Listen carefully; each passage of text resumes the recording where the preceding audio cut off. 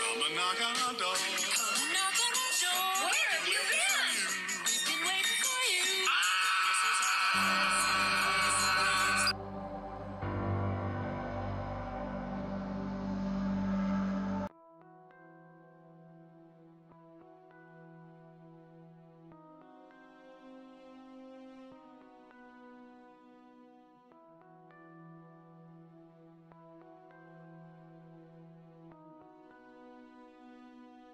John, in this movie, as well as Three's Company and everything almost that we see you do, you project such an up and positive attitude about everything.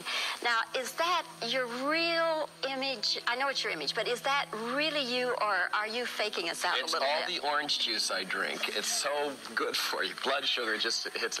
I don't know about up, because there's a lot of times where I'm down, but positive, I think I really am positive. I think I got that from my mom and dad. And my mom, for example, she wakes up like this, hi, and she goes to sleep, good night, you know, and from the hi to the good night is just, she's like a sparkler. And me compared to her, I would be like a punk rock guy from the Dead Boys or something like that compared to my mother, who's just, she's a skyrocket. And I guess I reflect some of her, you know, sort of positive energy, and I think I reflect some of my dad's, you know, outlook on life too. But I do have my moments where I'm a bit of a drag, I must say. I wonder also, in TV Guide one time, you gave a quote, and you said, I'm terrified of everybody all the time. Oh, yeah. Are you really? Oh, yeah. See, I really have experienced that I am absolutely terrified of everything and everyone at all times. That you, for example, will hurt me, hurt my feelings, attack me. So for that fact, I learned karate, you know, in the early 70s to ward off you if you start to scratch me or something. I know how to do that. I learned that out of fear. I learned how to be funny out of fear. I learned how to be funny out of fear.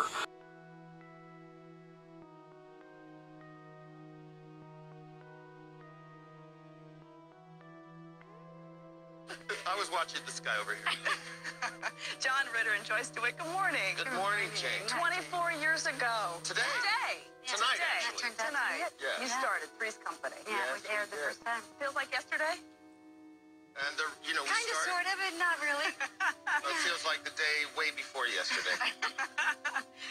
What's it like all these years later? You are still a hit on Nick at Night with Three's Company. It's still, I remember that episode. I mean, you remember so many of them. Absolutely. I loved Three's Company. You were just going to 6th grade. Yeah, baby job. It's amazing how people remember it so clearly. I mean, people will stop us on the street and will practically quote half of an episode. Everybody sort of has their favorites, and it's amazing what they can remember, way more than I can remember. This is a show that really dealt with sex and sexual situations in a very groundbreaking way. I mean, do you think the show would work today in the Sex and the City environment that we live in on television, Well, cable? yeah, but the roommates would always have to be naked.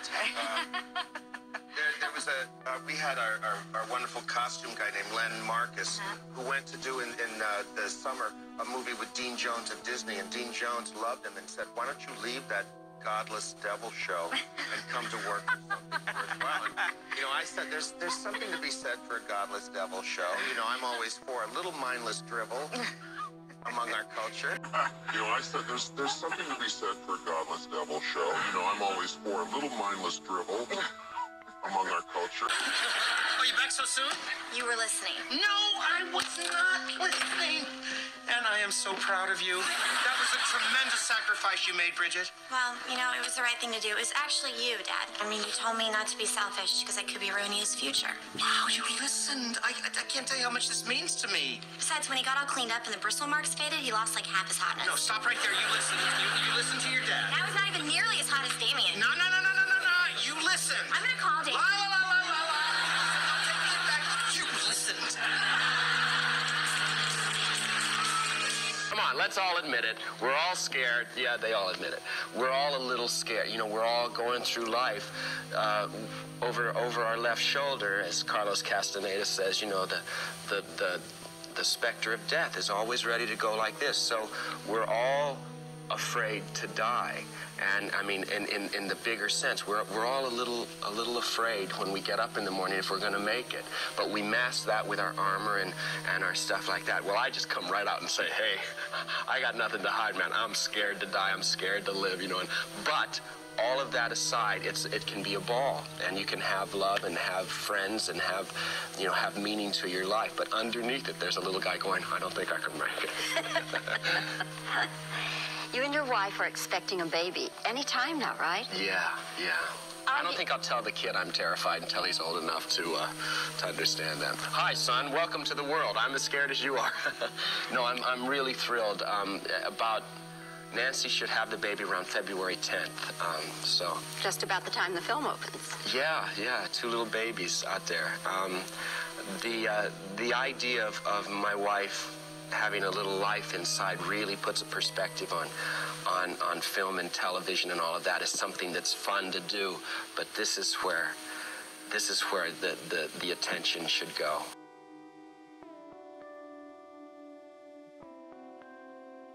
Mr. Ritter, when Three's Company ended, or was getting to the end, were you ever worried that maybe you might sink into like sitcom obscurity? That one of the people you'd be a trivia answer one day, or did you ever think about that?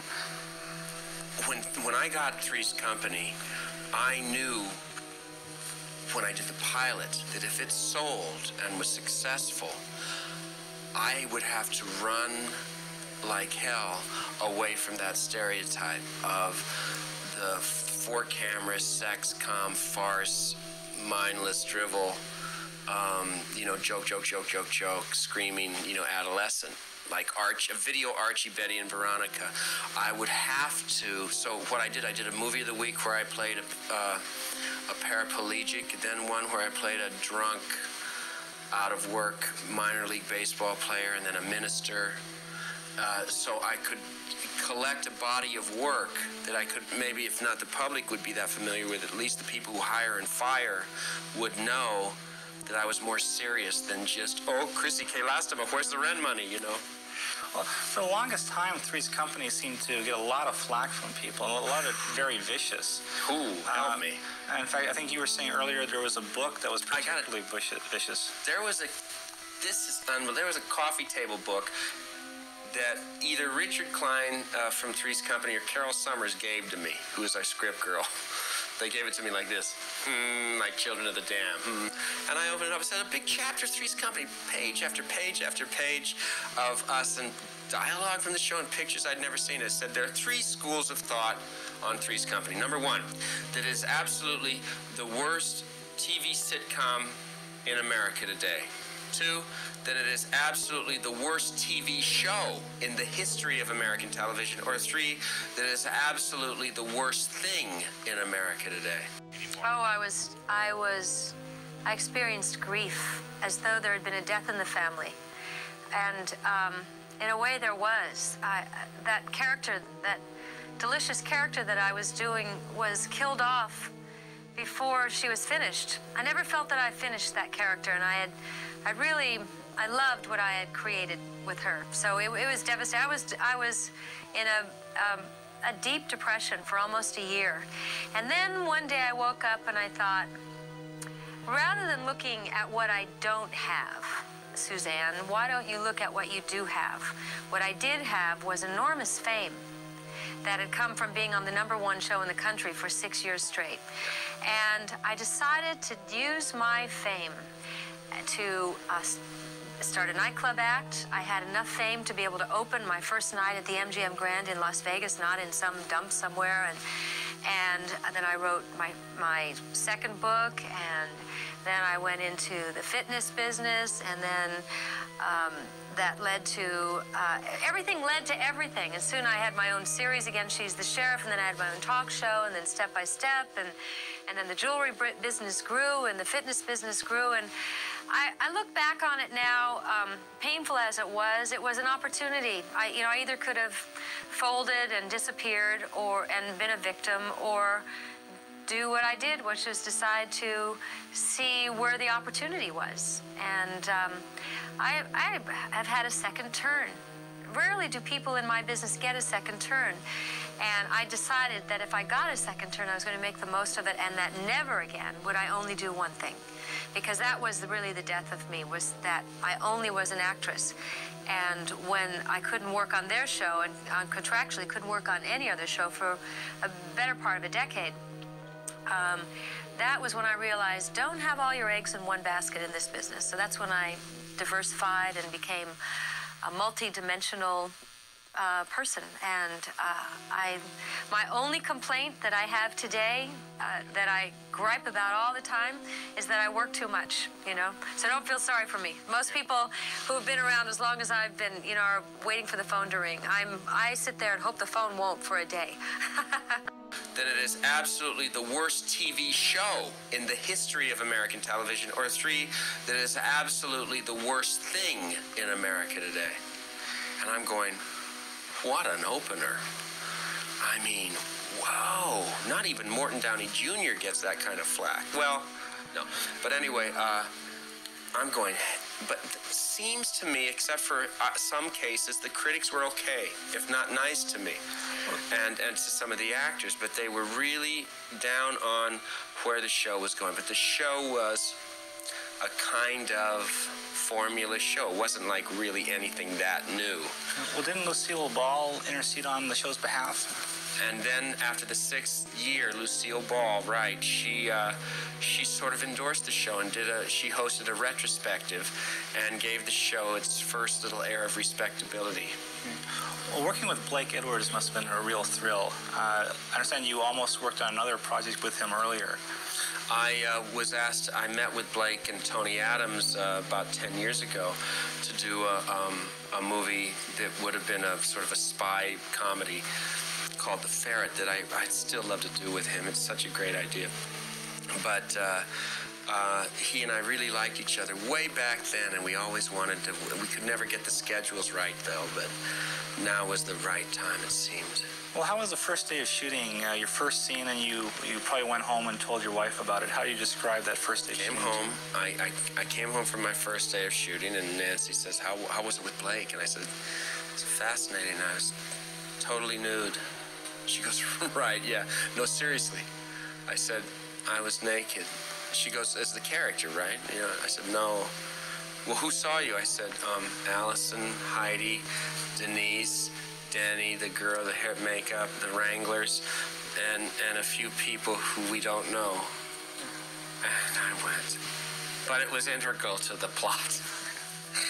Well, I hate to bring up the beard, but when the promo was running for the movie, and all the girls were commenting on the beard, whether they liked it or didn't like it, was that a conscious decision on your part to kind of change your image for this movie? It's interesting. I got the People's Choice Award for Hooperman, and Tony Adams saw that and called up Blake and said, Blake, I just saw John on TV. He has a beard now. Because they had considered me but discarded my name from the list because I looked too young. They said he looks old enough to play the character of Zach now with the beard. So Blake said, I'd like to see you. And he said, what do you have the beard for? I said, that's just my natural state when I don't have to pretend to be Hooperman. So he said, keep the beard and do the movie. Well, someone was comparing you a lot to Chevy Chase and Steve Martin doing the physical type of comedy. Now, the Zach character, there's a lot more dimension to him than just, falling around praning. But in the ads for the movie, basically they focus on that, the physical comedy coming down the steps. Does that bother you at all? I'll tell you, I'm always fascinated to see what they promote in a film. I never know. And I think they said if you get them into however you get them in is fine.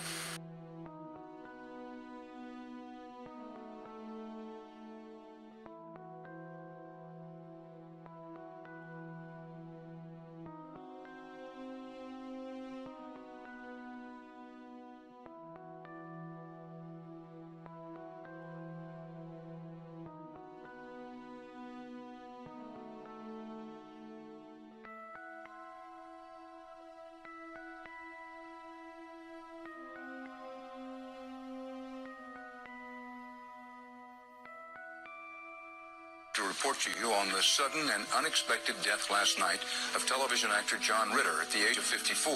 Ritter first hit it big in 1970s television sitcom Three's Company, playing a lecherous bachelor living with two female roommates. In his current show, Ritter played a doting father who set rules for boys dating his daughter. Kyle, and that's fine with me. Sweet. As long as it's okay with my daughter. Otherwise, you will continue to date her and no one but her until she is finished with you. Because if you make her cry, I will make you cry. Ritter's sudden death was blamed on a heart condition that is hard to detect, but not as rare as you might think. CBS News medical correspondent Elizabeth Caledon is here with more about it. Elizabeth? Well, Dan, John Ritter died of something known as aortic dissection, in which the aorta suddenly tears or breaks, causing massive internal bleeding, which can lead to heart attack or stroke. The aorta is the main artery of the human body that basically looks like a candy cane, running from the heart all the way down to the abdomen. It can tear anywhere if weakened. It's not yet known what led to Ritter's condition, but common causes are high blood pressure, high cholesterol, and blunt trauma, like a car accident. Genetic defects can also play a role. What makes this condition so deadly is it's tough to diagnose and there's very little time to react. The symptoms are chest pain and sometimes back pain, so it's often mistaken for heart attack, even food poisoning. Even food poisoning. Food poisoning. Shocking was the sudden death of a much younger man. John Ritter was only 54. A member of our ABC family, he was at work on the set of his TV show, 8 Simple Rules for Dating My Teenage Daughter, when he suddenly felt sick. He died soon afterwards. There was nothing aloof about John Ritter. This was shot just last Sunday when he was doing an ABC promotion at Disney's California Adventure. Here we go. 1, 2, and 3. Perfect. He mingles and jokes, does shtick. But I would never, ever, ever leave this show. Ever. That's what Suzanne said. I promised I wouldn't do this. He enjoyed people, but was wary of celebrity. Thanks, sweetie. Where's this? Celebrity stuff is completely empty. Now, it's nice, some of the perks of being a celebrity and all of that, but I equate it for being out in the sun. It's very, very warming and nice, and sometimes you get a nice glow, but if you're in the sun for too long, we know it can kill you. Some of the perks of being a celebrity and all of that, but I equate it for being out in the sun. It's very, very warming and nice, and sometimes you get a nice glow, but if you're in the sun for too long, we know it can kill you. Experience with celebrity. His father, Tex Ritter, was the singing cowboy of movie westerns in the 30s and 40s. I'm Tex Reed from the State Marshal's office. My brother would say, come on, Dad's on TV, and we'd go down Saturday morning and watch Dad, you know. He basically was himself. His name wasn't Tex Ritter. He always had Tex something. Tex Ritter tried to discourage his son from show business, but John's younger brother says John was a born performer, a natural comic. John was a goofball. That's what somebody said. You know, John was a clown. Perhaps sometimes he felt as though that was his role, and he probably would have liked to not have taken it, but he was very good at it. The greatness of John was that he was able to continually draw audiences to him no matter what he did. Henry Winkler, the Fonz, was John Ritter's close friend for 25 years. Today, he looked back.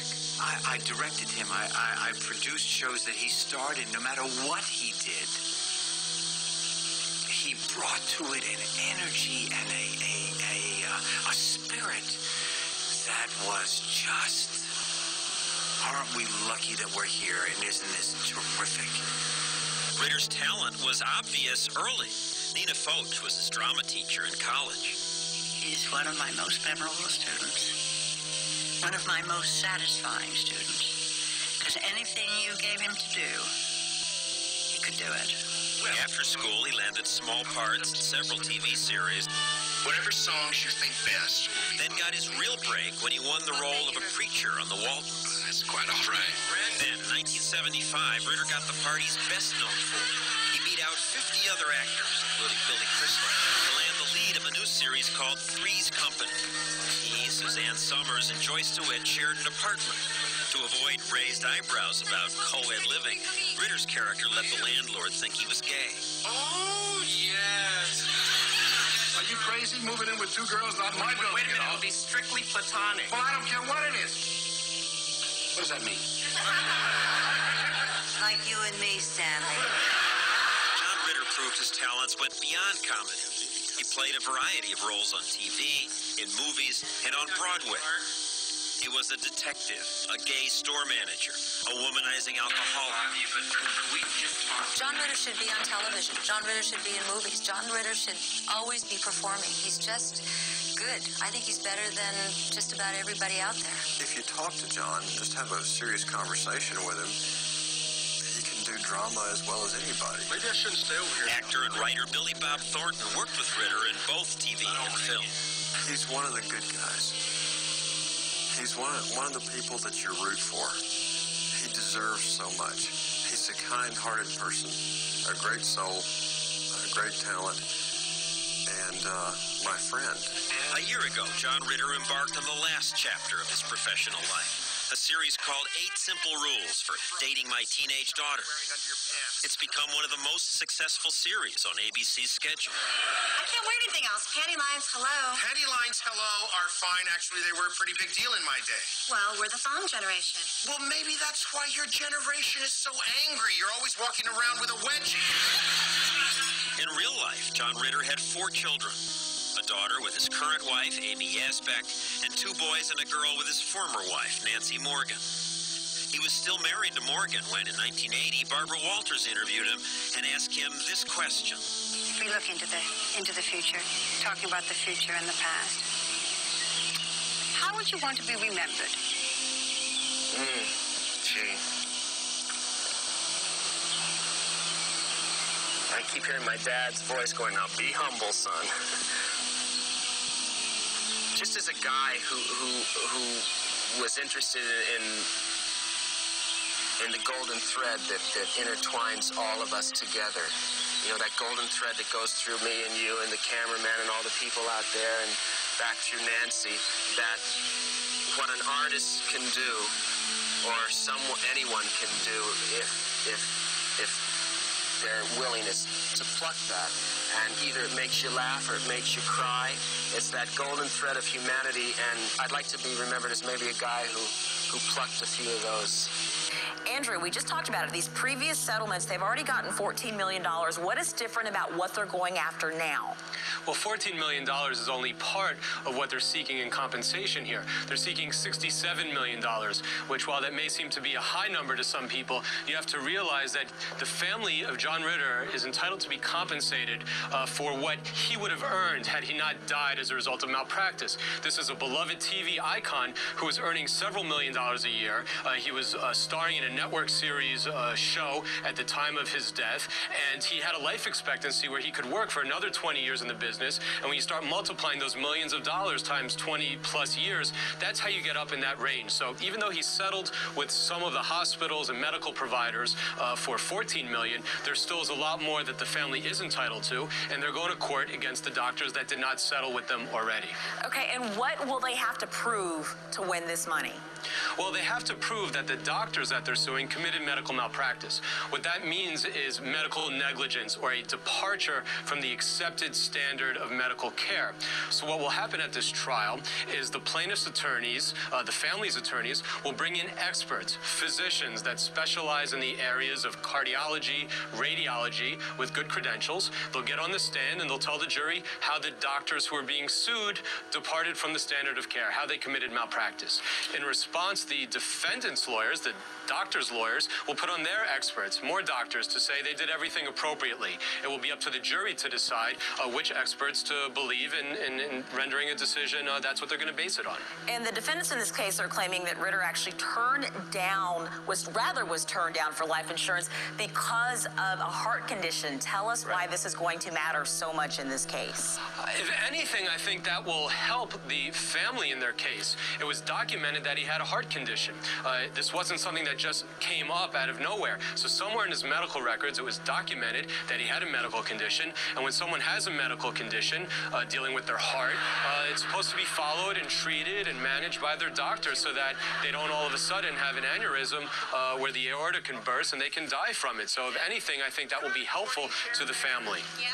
You talked about that $67 million that he potentially could have earned because he's a TV star. But the flip side of that is also that the TV business is so fickle. The show could have been canceled, so that number really may not be a guarantee, wouldn't you say? Well, it may or may not, but, you know, that's going to be the burden of proof. What the plaintiff, the family's lawyers will do is they'll explain to the jury, I'm sure through expert testimony, that John Ritter, this is a man that survived in the TV business for decades. Everyone grew up with him in Three's Company, and he has staying power, and he's well loved by the networks. So even if this show failed, the argument, I'm sure, would be that he'd likely get picked up for another TV show or possibly a movie, that by being John Ritter, he has significant earning potential to make millions of dollars a year. It's really a tough case. It's tough on a family, and it was so jarring when it was happened. It was so sudden. All right, attorney Andrew Smiley. Andrew, thank you. Well, last month I sat down for an emotional conversation with Amy Asbeck, the widow of actor John Ritter. We talked just as her $67 million wrongful death lawsuit was set to get underway against two doctors who treated the popular actor the day that he died. Last Friday, the jury had disappointing news for the Ritter family. In a sometimes emotional 5-week trial, Amy Asbeck, Ritter's widow, recounted to the jury, as she had to me, the final moments with her husband in the hospital on their daughter's 5th birthday. And he was smiling at me. You know, people say, did you get to say I love you? I couldn't talk. Listen to my voice. I mouthed to him as they're, like, rolling him away, and he's sitting up with this little, like, bleep. Sorry, I'm ruining Stella's birthday face, you know. And I said, I love you. And he went, you know, American Sign Language, which we've been doing on stage to each other forever. And he, like, held it as he, like, went around the corner. And that is the last time I saw him till I saw him. And he went,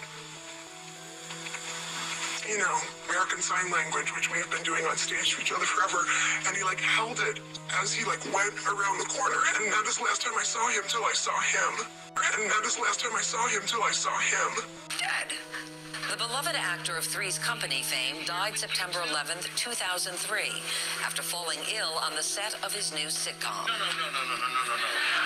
The 54-year-old was rushed to a nearby hospital where he was mistakenly treated for a heart attack. He actually had a tear in his aorta.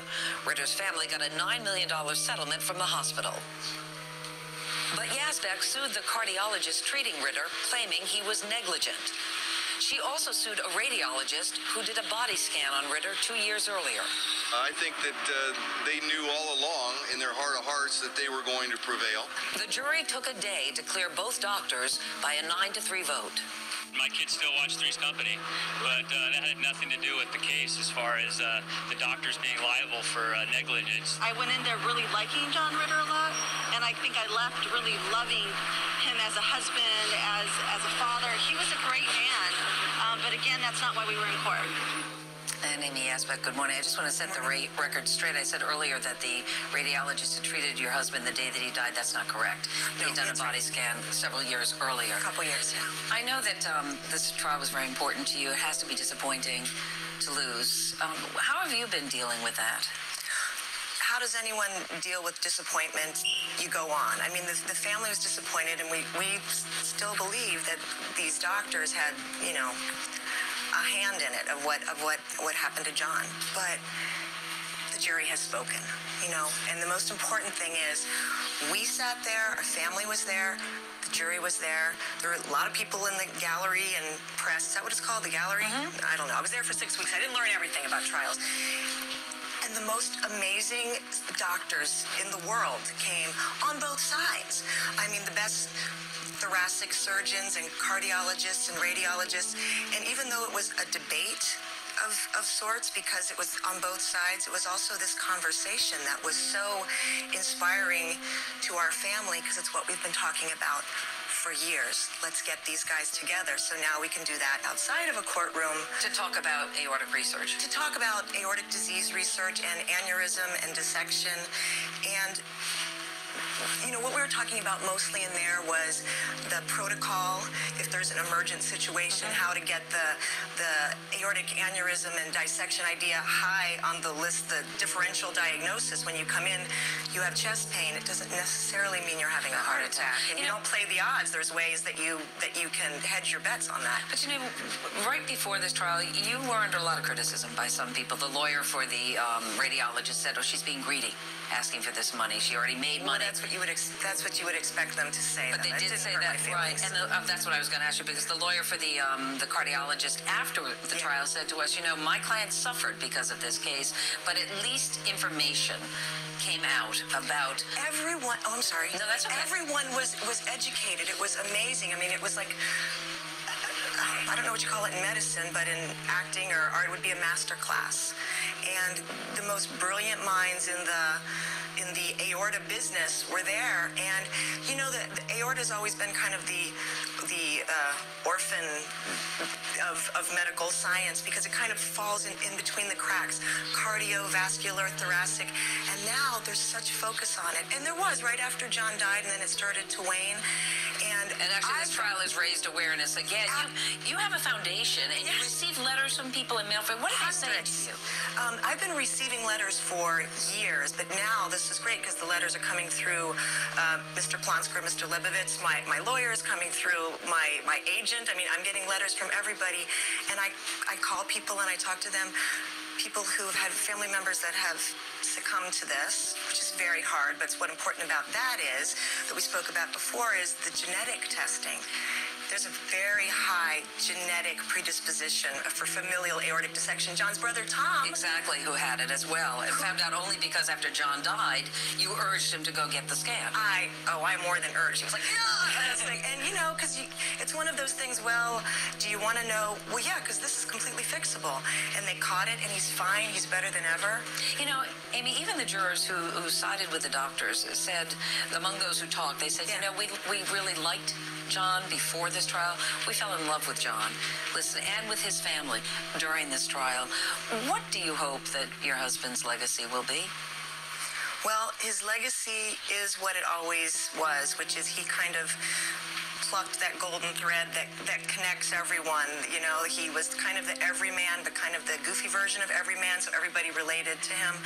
But also, I think in his death from aortic dissection, it raises that awareness to a level where people write me. I went into an emergency room and I said, make sure you check me for that John Ritter thing. And by God, they check them for the John Ritter thing. It's not a heart attack, so they don't give them, the wrong medications and the wrong treatment. They treat them for it. They're alive to write me, and their kids write me.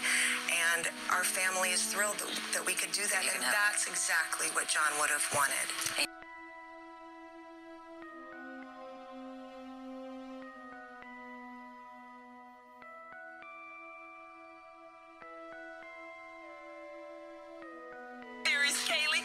My girl. A lot of people forget that before she played Penny on that show, she was actually John Ritter's daughter on 8 Simple Rules. And Michelle, they had a very special relationship, both on and off camera. Well, this Tuesday will mark the 15th anniversary of John's tragic passing, and Kaylee is opening up about her final moments with her TV dad. To this day, if anyone asks me, John Ritter, I get this chill because I love him so much. On the day of his death, John fell ill on the set and told the cast and crew he just needed some rest. In the new documentary, John Ritter, Behind Closed Doors, Kaylee says he came by her dressing room, and the moment will stay with her forever. I go, hi. I go, are you okay? I heard you're sick.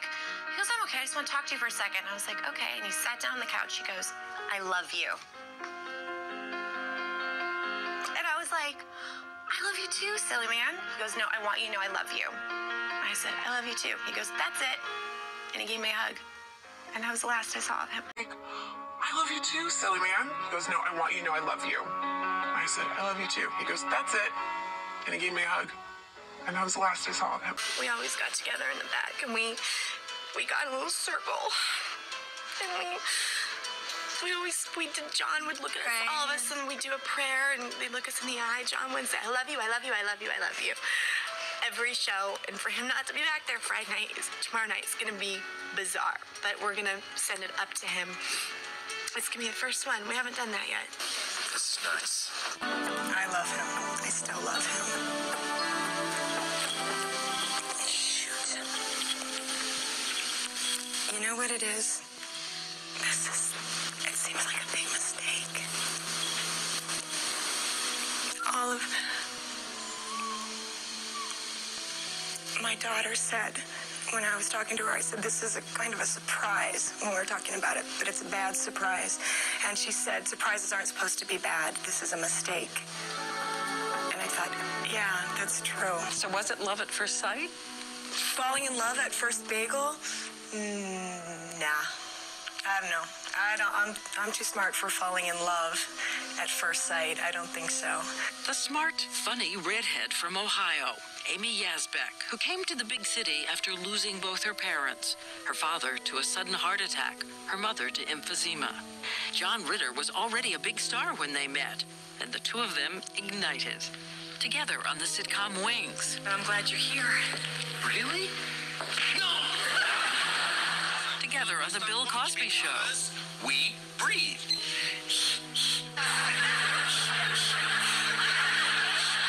Everyone said the two of you, it was like watching lightning. Amy and John.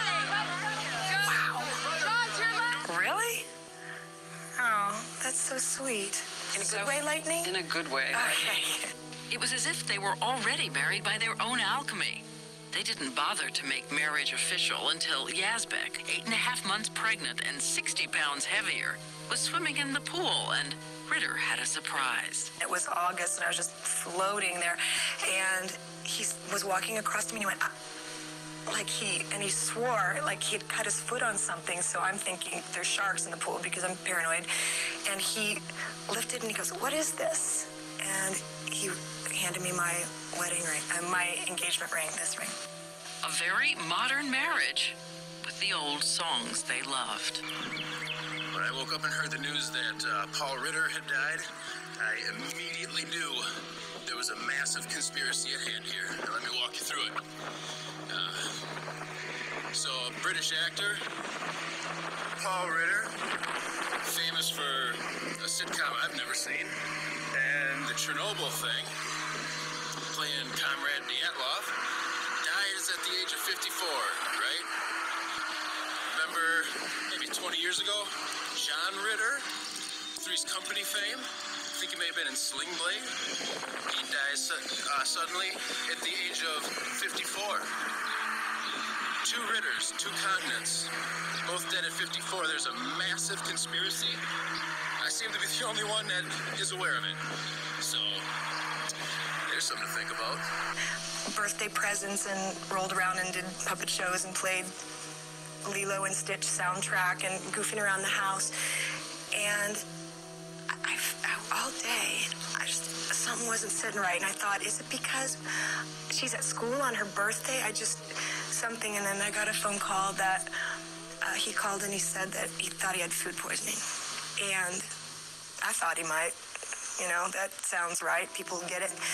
And that it didn't feel good. And then, so he said, maybe you should come over here. And I said, oh, and I thought, what does he need me to come over there? And then I talked to somebody else from the show, and they said, you know, he's having chest pains. And so we're going to go across the street to the hospital.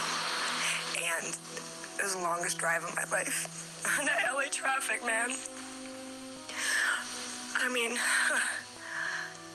I knew. I don't know what it is. Maybe because I lost my parents, one fast and one slow. I don't know. It smacked of a kind of scary familiarity to me.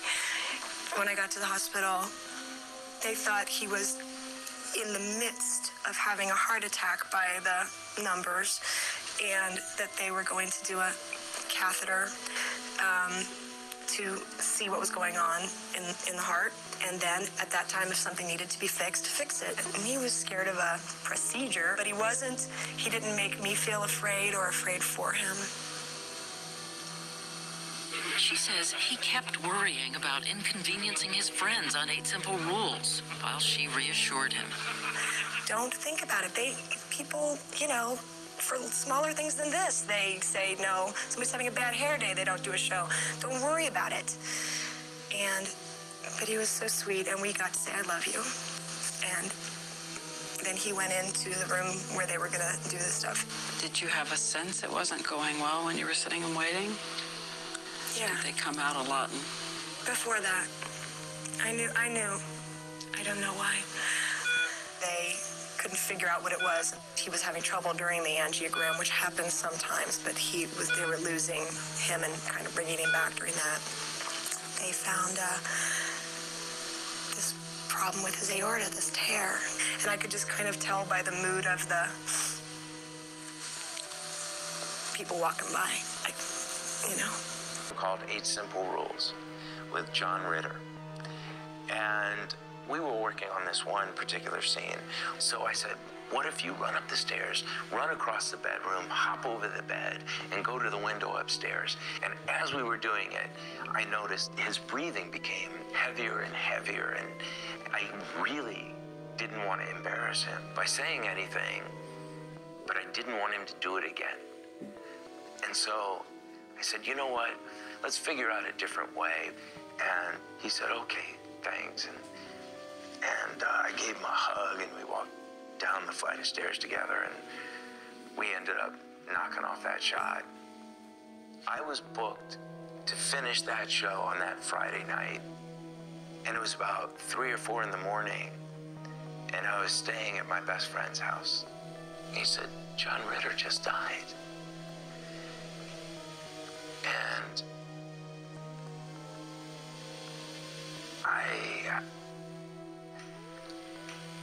I couldn't believe it. And I asked him, what happened? And he said, well, something happened with his heart. All it made me think was, you know, why didn't I have the guts to open my mouth when I saw him breathing heavily?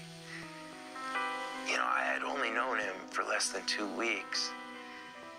And I had felt like I had made a friend for life. So if I really felt like I had made a friend for life, why didn't I just open my mouth? Why didn't I say something to him?